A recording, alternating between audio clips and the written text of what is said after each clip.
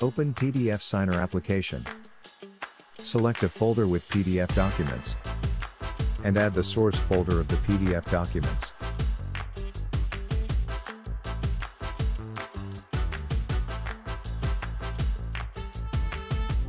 Click here to select the destination folder where you want to store signed PDF documents. And click OK. This is the destination signed folder is empty.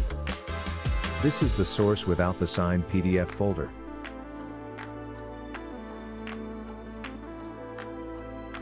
See the number of PDF documents below. And click the Apply Digital Signature Certificate.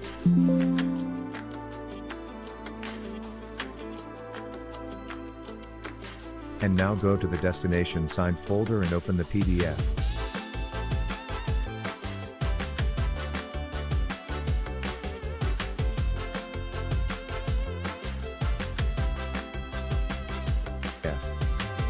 Documents, and now you can see the digital signature in the PDF.